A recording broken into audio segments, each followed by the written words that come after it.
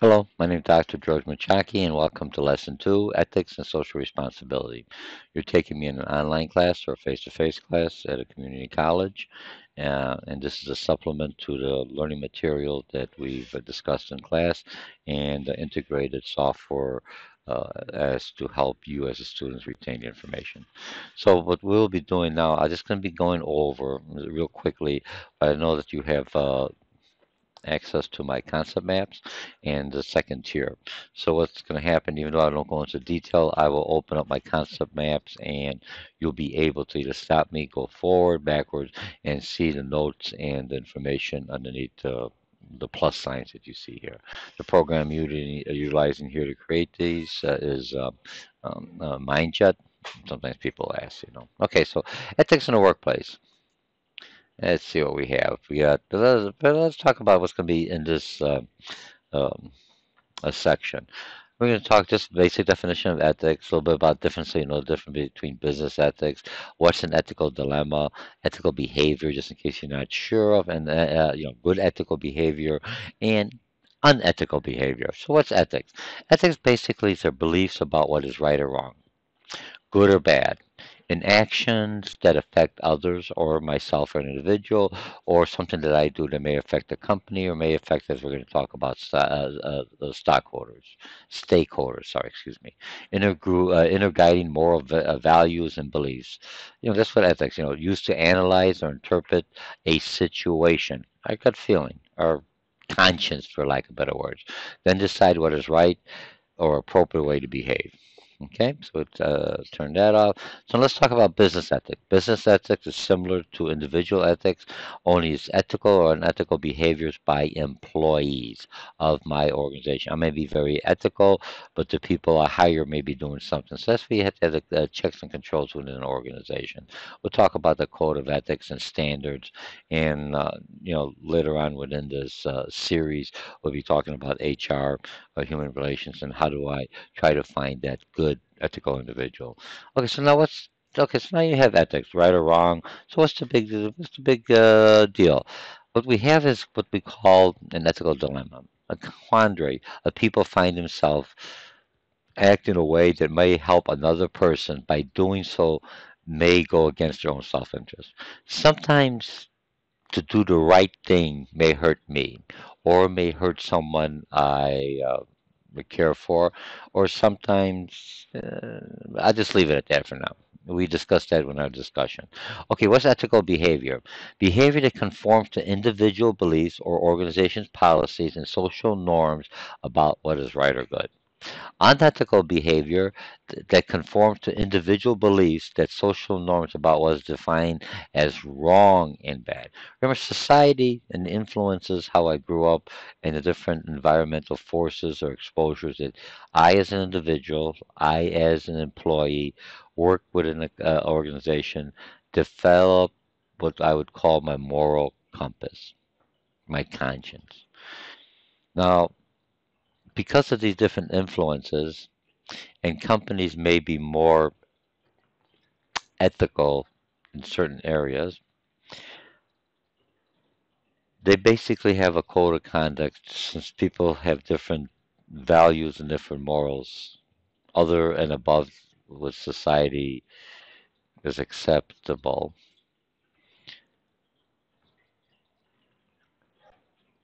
By looking at individuals I'm hiring, I try to find those individuals that have similar beliefs and value systems that my organization and the brand of my company is basically trying to promote. That's all I'm going to say for now. We had a very intense discussion in the classroom. Okay, so now let's go back into individual ethics. Individual ethics are based on my own beliefs, my own social concepts, and they vary by person, situation, and cultures. I have different values. I had different values when I grew up in the inner city, and then my values and my morals or my beliefs changed as when I moved out to the suburbs or went into the military. So all these different influences. And then when I started working, my peer pressures in high school, and even in the military or even at work, all those affect my beliefs and my social and my values, my moral conscience, for lack of better words. Ambiguity, the law in the real world. Societies adapt formal laws. Remember, most of the laws that we have here in the United States are basically a reflection of what we feel as a society that are ethical standards for our culture. Real world situations, difficult to interpret. Okay, individual values and codes, determined by a combination of factors from childhood. You know, how you saw your parents. Remember, one thing about ethics is you could tell people, don't steal, don't do this, be ethical, here's what my values are. But unless you have your actions or support with that, it's just words that have no meanings. Because you could have all the words, but they tell you don't steal, and they see you being stealing. They see you being rude to customers, even though you say ethically all customers are correct. So remember, as a manager and a leader, your actions will basically determine and strengthen the ethical behavior within the realm of influence you have within your organization or within your department. Okay? All right, now business and managerial ethics. Standards of behavior. Very easy. That's easy. Most companies come in, here's our standard behavior. Guide individual managers in their work. Behavior towards individuals, right? As a manager, I have to be very ethical about hiring, firing, wages. So I'm not showing any kind of favoritism. I'm fair, objective, and treat all individuals equally and fairly. Just the ethical thing to do. Behavior towards the organization. I have no conflict of interest, confidentiality, or honesty. I know I'm working for the organization. I don't tell my competitor certain things that they should not know. I basically defend the organization. They're paying me a wage for my services. So the ethical thing to do is to do a good day's work honestly, and no stealing, no lying, whatever about the organization. Okay, behavior towards other economic agents, relationship between firms, suppliers, customers, stockholders, and unions. As a manager, I have to be, again, the different organizations, different functions, uh, different groups. I have to always treat them just like individuals, fairly, and ethically. Okay. Now, I'm not naive. There are some corrupt managers that focus not on creating stockholders' wealth, focus not on building the company's capital. Either they're stealing from them, or they're wasting it, or utilizing it for their own self gratification, or for their own self purpose, maximizing their own personal capital and wealth. Okay? You know, lying on your timesheets or padding your expenses or whatever. Okay, now we talked about assessing ethical behavior within our discussions. So the first thing I had to do is gather information. What are my standards? What are my rules? What are the actual facts? Not what I think I saw, what actually did transpire. I analyze those facts against the standards or the policies, the code of ethics within the organization. I make an ethical judgment based on how right or wrong the proposed activity or policy is. And then I have to, as a manager or even as an individual, whether you call me a whistleblower, one saying, hey, this is not right. This is not the values of the organization. This is not the values of society. And I take action and say, hey, we should change it. I make it voice. I follow the rules and, you know, and work it through it in the system. Okay, I don't go outside the system. I utilize the system first and make sure to see if the system or the organization. A lot of organizations say, we didn't realize this, and they will make corrections. Okay, Let's not be naive. Some do, some don't. Depends on the organization and what's going on. But a majority of organizations are ethical organizations. They're not out there to rip off people. They're not out there to rip off employees. They're not out there to rip off the government. They're just good, hardworking businesses. And remember, what you're going to find out with ethics and everything else, some businesses or even individuals, you make a wrong choice. And because of that wrong choice, you try to cover up that choice, for lack of a better word. And by covering up that choice, it kind of snowballs into a larger and more of your credibility and honesty is in question because people say, hey, wait a minute, you weren't 100% truthful with me. Okay? So now we took care of assessing ethical behaviors. Now, what are ethical norms? The author we talked about are several ones: utility, rights, justice, and caring. And there's different models. I'll just really, I briefly covered them, but these are the models we're looking at. Okay, so the first one is utility. Does a particular act optimize the benefit of those who are affected?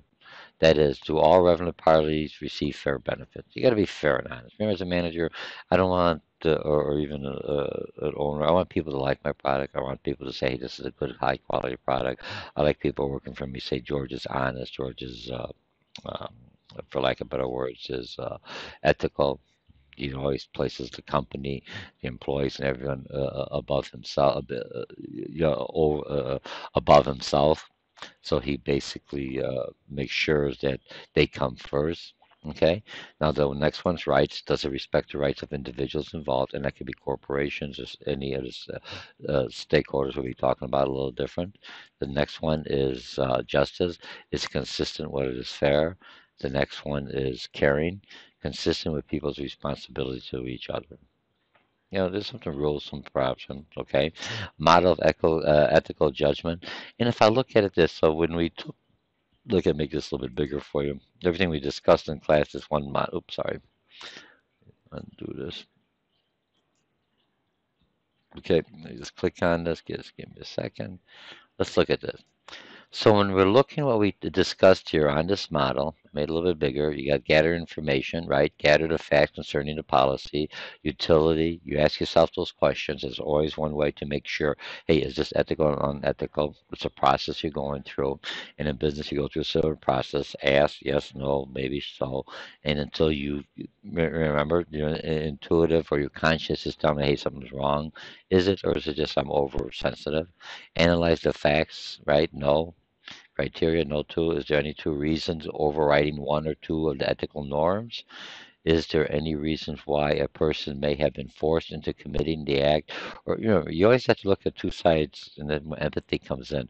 Here's our policy, but did I do something that the other person do because he or she was pressured by me or by another manager or something that I've done or the company some kind of action that they inadvertently did something wrong that is now viewed as unethical by my standards or by society, and how do I resolve this? Always give a person a benefit of the doubt. That's where you know you're caring and you're looking out. The act or a policy is not ethical, the act or policy is ethical. Okay? And you go through and make an ethical decision. All right? So now you have other models that you talk utilitarian, individual, moral justice. I just threw that in the class. We didn't discuss them within the classroom. But it just no, they fall along similar into the same path. If you look at in here, they're just presented a little bit differently. Okay, and remember, ethical responses are learned through experience. How I respond is not only I learned through experience, how I responded. Sometimes I felt bad. I wish I would have done it this way. I would have done something differently. And, or, instead of giving something to this guy, I was really mean. I said, man, I should have asked first or find out something else. Remember, you make those adjustments. If you start making poor decisions, poor unethical decisions, you're changing that moral compass because you say, well, everyone's doing it. We'll talk about a little bit, when we talk in the class, everyone is doing it. That's what businesses do it. So I, just what the heck, everyone else is doing it. What you're doing is you're changing a moral compass, leaning more to unethical behavior instead of keeping a moral compass going to ethical behavior because everyone's doing it. Is that still right? Okay. I'm not even talking about the legal issue. Remember, there's a big line, and we'll get into source of ethics and everything else. When and I'll go through the lecture. We'll talk about it.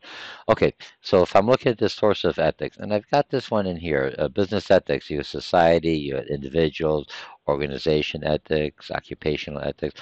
All these are environmental forces that are I'm exposed to from childhood all the way to adulthood to the first time I get my first job, and then as I work within a company, I see what's going on. I see, what are the politics, what aren't right, what should be right. And you work for different managers, different companies. Some companies are more ethical than others. Hopefully, they're all ethical, but those have an input on me. Okay. That's all it is, Tim. I'm not going to go into it, but I did tell you open up. You got society tells me about the standards, how you deal with one other, the golden rule, for lack of better, treat someone like you'd want to be treated. I don't care what culture, what religion, they all have like that golden rule. Okay. Occupational, how members of a profession or a trade or a craft conduct themselves while performing work-related activities. Remember, a lawyer, he's got some confidentiality. Medical, you don't tell everyone a teacher, you don't make the student feel bad, you don't tell another student what he or she's not doing well. They have some privacies, and you have, and as individuals, what you feel is responsibility of other people's in group, act in situations with their own self-interests are at stake. You're still looking at it, like it or not, what's in it for me? How am I going to feel? If someone saw me do something unethical, how do I feel when I did something that's ethical and they say, "Hey, George, you did a nice job"? I feel good. I feel something unethical and oh, geez, I wish I didn't do that. Yeah. So look at ask yourself first before you act. Okay. An organization, guiding principles of belief, managers, view the responsibility towards the stakeholders. And stakeholders are everyone that touches your organization. Top managers, you play a critical role in determining the company's ethics. You set the policies, you set the standards. So if you say everything's all ethical, and all of a sudden I read about you in a paper, you're doing something unethical, all of a sudden I say, hey, what else is going on? Okay. Now, stakeholders. When we talk about stakeholders, we basically see different stakeholders. You have employees, you have suppliers, you have communities, you have customers, you have managers. And so when I look at stakeholders, ensure that managers are behaving ethically, not risking investors' capital, action that could hurt the company's reputation. You also want to maximize ROI, return on investment. Sure. To hire you. They hired you to manage your business. Or if I'm a farmer and I hire a laborer to plow the fields, or, water the plants, whatever you're doing, to do a service, I want to do it ethically. If I say, hey, I don't want to use any pesticides, I don't want you to put in anything, I want it to be natural. Don't do that behind my back. That's unethical. Because as an organization, I'm selling to my customers saying, hey, we are uh, chemical free. We don't use any kind of what do they call it, pesticides at all. It's all natural, healthy. Okay? All right. Now, when I look at employees, remember the stockholders, I want to be fair and trusty, and ethical to my employees. Make sure they receive their fair compensation. I don't rip them off. Consistent with their performance, the company must at all times keep its words, okay, and provide structure that is fair. Now, suppliers, I also gotta expect suppliers expect me to pay them on time for the contractual agreement and that I agreed with them, providing the quality of products, and suppliers should give me the quality of products that I gave. And on this one, there's a whole bunch of things we talked about: the environment, discrimination, forced laborers. This is some principles from GAP's code of vendors. Child labor, forced labor. Just because a lot of times, GAP, for lack of better words, they buy a lot of their clothing, or some of their clothing are from overseas. So there's certain values and ethical standards they require from their manufacturers, even overseas, to follow. That's the principles of GAP. So when I buy clothing from GAPs, I understand there's no child labor. The employees are paired fair. When we talked about parity, compensation, depending on the culture and the currency. That's when we talk about parity later on in finance. I'll explain a little bit of that. Okay, I'm paying them fair wages within their environment. Okay, Customers, you include most critical stakeholders. The customers, the company must uh, try to increase efficiency and effectiveness because the customer wants the best price, best quality, and quickly and on time to attract new customers.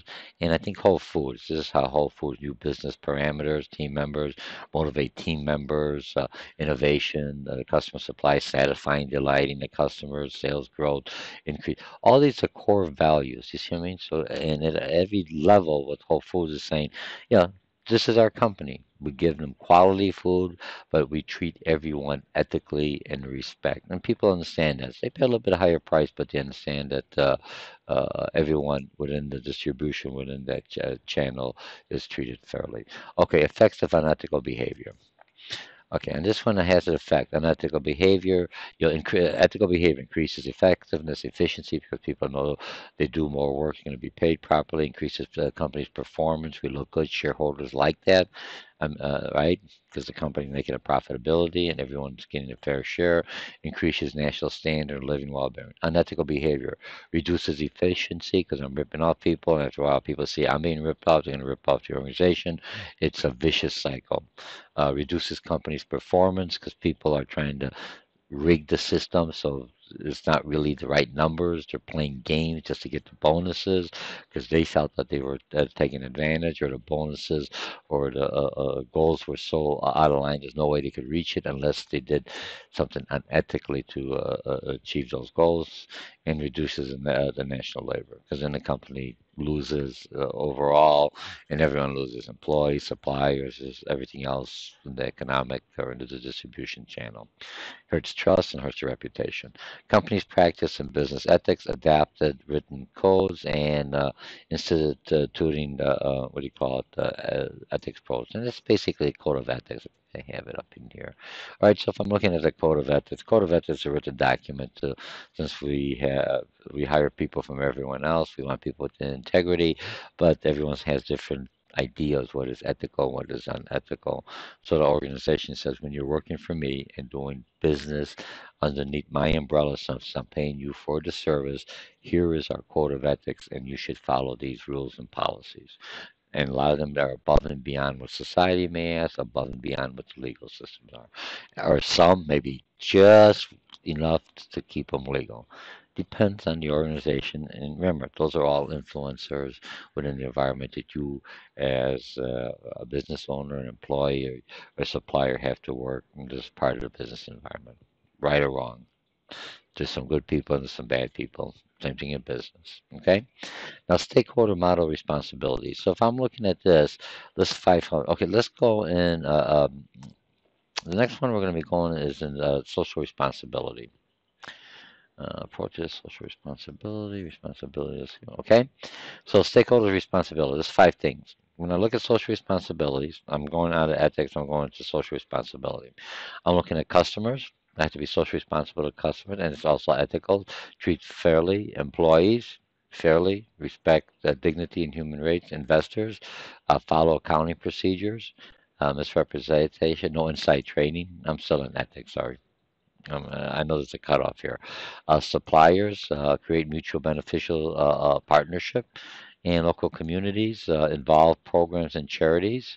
All right, so it is social responsibility and others. So I'm looking at social responsibilities. I got internal employees. I'm responsible to them, treat them fairly. And remember, social responsibility and ethics, you can see they tie together. If I'm unethical, odds are I'm not very charitable. Odds are I'm not very social responsible because I'm trying to always find that edge, find that loophole to get out of doing something the right way, just so I make a few extra pennies.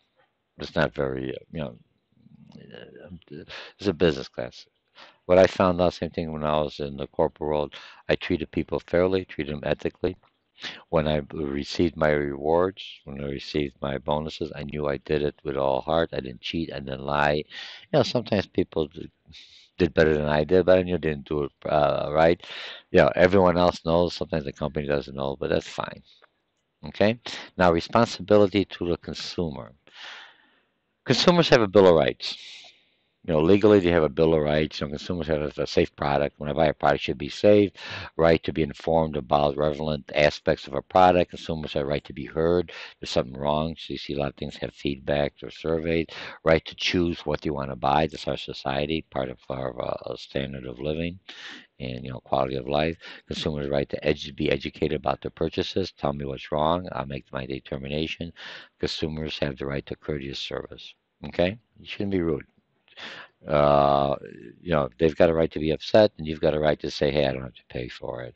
I disagree with you, but you'll still treat them with respect." They may not be upset with you if you're just the first person they're interacting. They respect with the company. They're upset with the company policies, and you are an agent of the organization you're representing.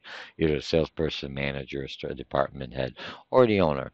And then here's a policy. Explain why they may not agree, but at least they know the rationale and the reason why it was selected this way, why the policy was in place. Okay, consumerism or social activism, dedicated to protecting the rights of consumers. Those are groups out there in dealing with businesses. You have uh, the Better Business Organization.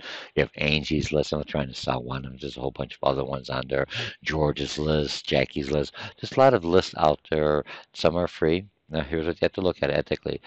Who's paying for that list to be evaluated? If it is the business paying to be on there, odds are is there a conflict of interest? If it's the customer paying, odds are there a conflict. The customer may not want to pay. So sometimes it's free, but who is actually funding and paying? And sometimes it could be a government agency or it could be an outside social activist organization, non-organization, NGO, non-governmental organization that may be funding it. But just follow where the money's coming from. This is something to think about. Okay, unfair pricing. Conclusion. If we're looking at a fair market, we talked about economics last lesson. So if you only have a few players in there, after a while, I could price fix, which is not right. Price gouging. I'm the only store there. I can raise my prices. Want to drive over there? This is it. Like it's just not ethical. You know what I mean? Because the minute you have a competition, then they're going to drop you. They're going to remember you took advantage. How are you going to go to sleep?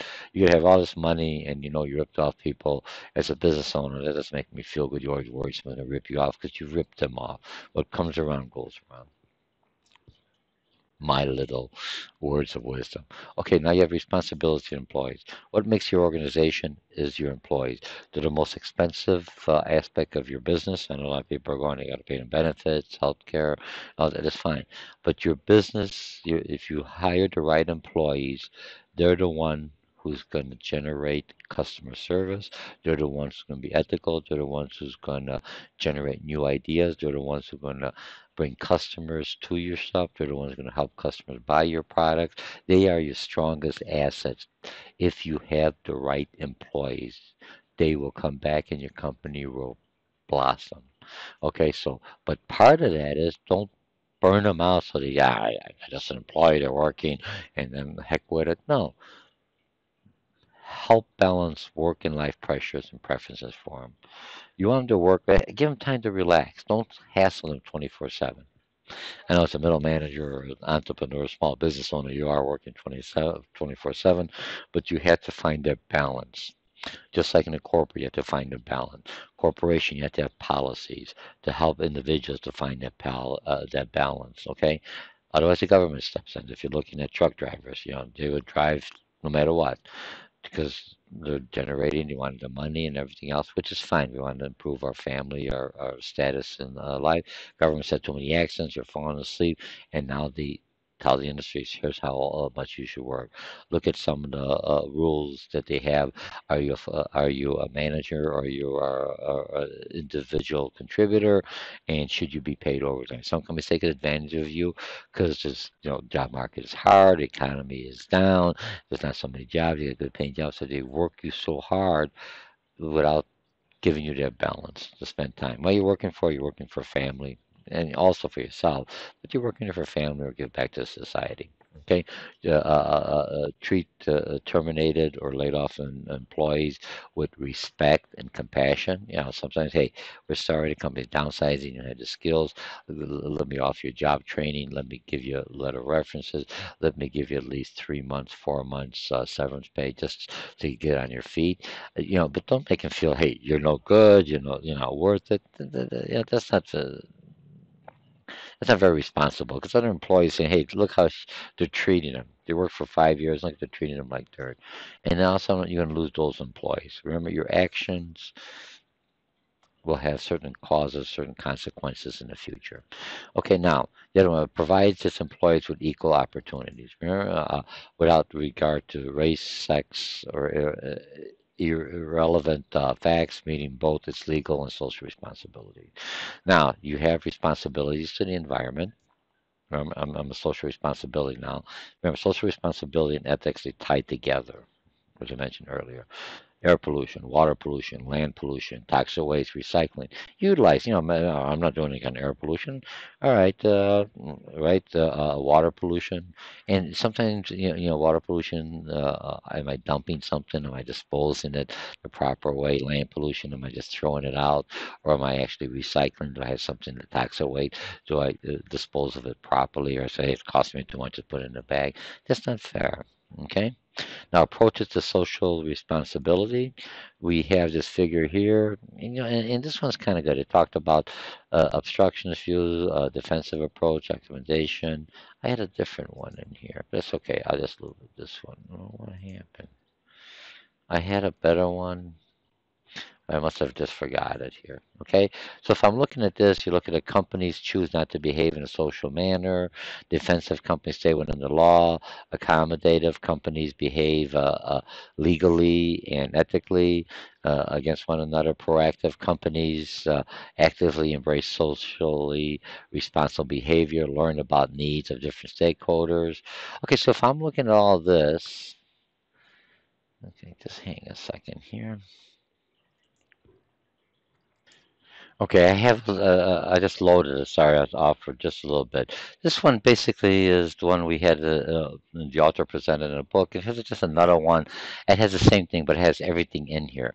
So when I'm looking at social responsibility, when I'm looking at reaction, deny or ignore the responsibility. I didn't do it, or accommodation, accept social responsibilities in response to pressure or defense. Put up a fight. Tobacco. No, it's not wrong with our product. It's not addictive or proactive. Take the initiative, establish a positive model for the industry. The degree of social responsibility from low to high is just reaction. Whatever happens, if no one says anything on it, don't worry about it.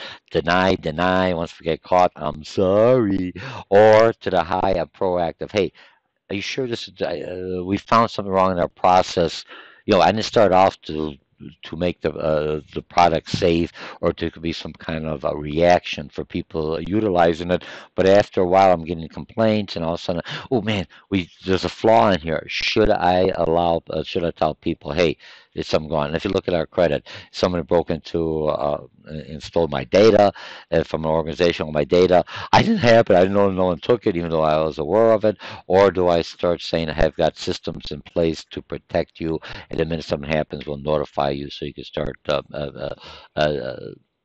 making sure you take corrective action or protective action on your part. Okay, so that's basically what this is. Everything else in here, and that's what we discussed it. Okay, so now let me go back out of here. I'll just close these two up somehow. Here, I just close the figure up. Okay.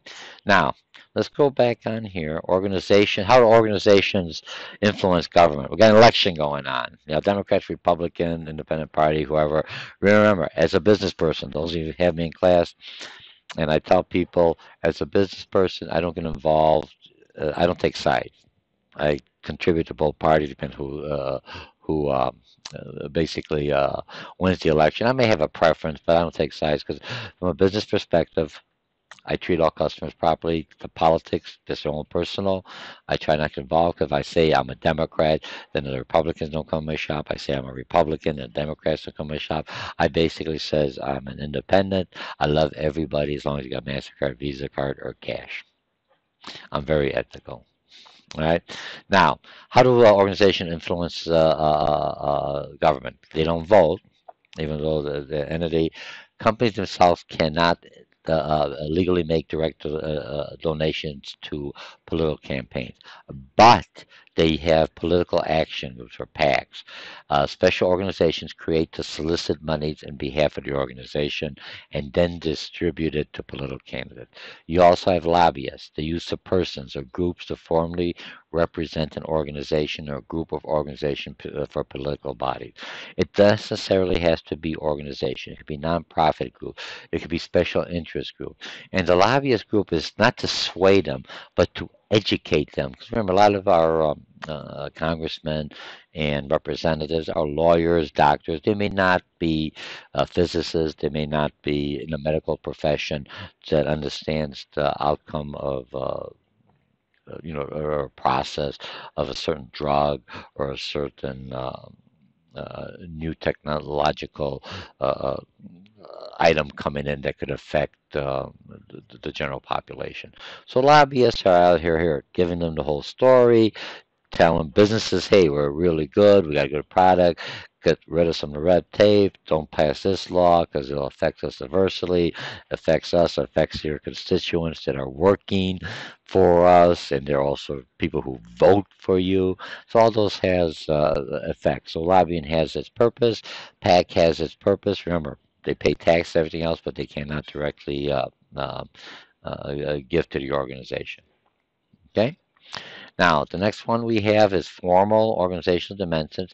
So you have legal compliances, the extent to which, let me just move this over a little. Legal compliance, the extent to which organization conforms to local, state, and federal, international laws. I have, if I'm doing something in China, I have to follow the rules. If I'm doing something in the United States, I follow the rules. The United States got certain privacy restrictions that I can't violate. I follow that law. China has a different set of rules. Now, here's where the ethical dilemma comes in. I'm open. China has more of a stricter control under population. Do I violate mine just to have business there, or do I adjust? They have to adjust to our standards. We have to adjust to their standard, and that's the business. Remember, is just things that may not be illegal, but are they ethical and moral through your brand and through your shareholders and your stakeholders that buy, or what do you represent as an organization? As part of it's carried over into your social responsibility.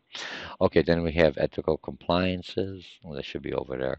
Is members of organization follow basic ethical legal standards, philanthropies, awarding funds or gifts to charities or worthy causes, not to some foundation to that basically is a way of getting money back to me, or a foundation that is indirectly benefiting my organization, but not the people that the foundation is supposed to be supporting.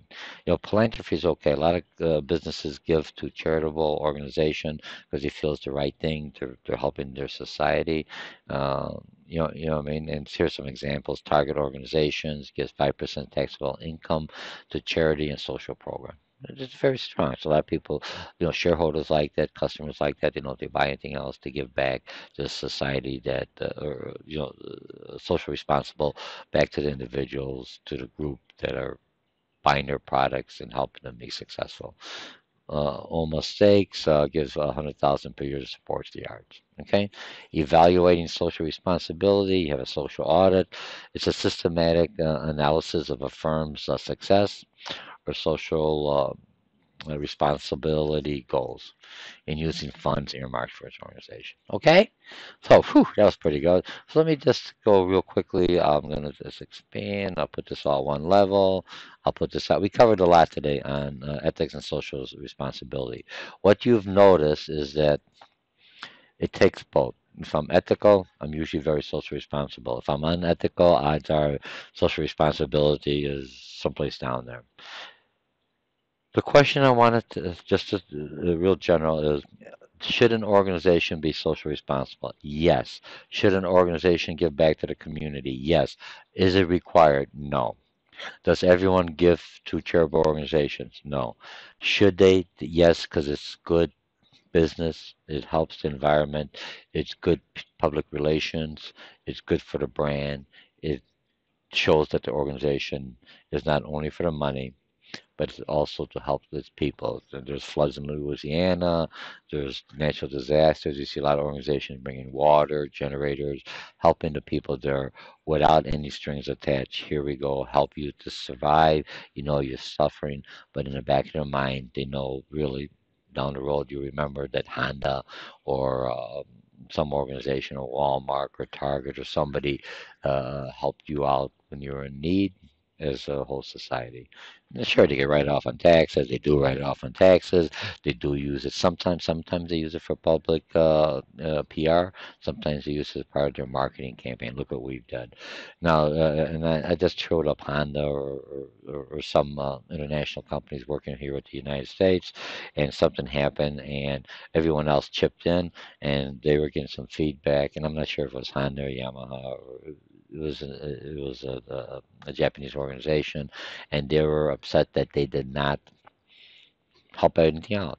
And then what basically was found out was that yes, they were giving anything else, but because of the culture, they don't brag about and say, "Look what we did." They didn't use it in advertising. They were very subtle, just quietly, and just sent all that information out. So remember, a lot of people are out there, and there's nothing wrong when I'm giving up for the publicity to offset some of the costs. I'm a business, you know what I mean? Uh, and some people say, well, that's not ethical. Ethical is still legal. And other people says, well, they shouldn't do it. Look, if I'm hurting when everything was lost, I don't really care if their heart was in it or not. They're helping me out. So they write off on taxes. Big deal. You know what I mean? I need that. I remember that they at least took the effort and at least tried to help me. All right? So don't worry about what their motive was as long as it's helping at the causes. And that's basically what I'm going to say. Now, on ethics, remember a lot of people, when they go to work and everything else, you have some people that are unethical. Some businesses are unethical from the beginning. They're unethical when they're kids.